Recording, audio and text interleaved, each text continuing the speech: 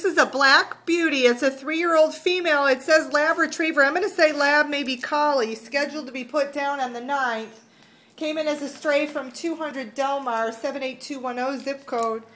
Dog looks, you know, like maybe she's well fed, but doesn't look like she's in the best condition. I don't know, she's got a little white on her beard, so maybe she's a little older. I don't know. It says, you know, how old? It says 3 on the kennel card. Maybe that's right. I don't know unless I look at her teeth. Hi there, pretty girl. And because she's all black, she might be a little hard to see in the video, but she's beautiful. She's got shepherd fur. Oh, look at that beautiful face. But because she's all black, sometimes you could just see their eyes in the video. Hi there. And that tail's just a wagging. She's happy somebody's sitting here saying hi to her. She's a cute dog.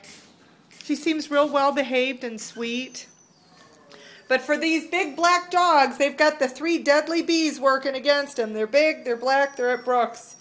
Not a good combination out here.